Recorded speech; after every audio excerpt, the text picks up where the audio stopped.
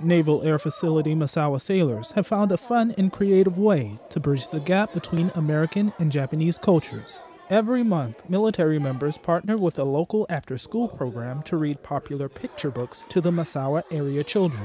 What we do when we come in is that we break up into small groups and we'll work on the alphabet, work on numbers, colors. It's important for two reasons. One, it helps the Navy and the Air Force, if they would like to come volunteer, create positive relations with the community, with our host nation. Another reason is it helps honestly build their language skills. It helps them communicate with us better.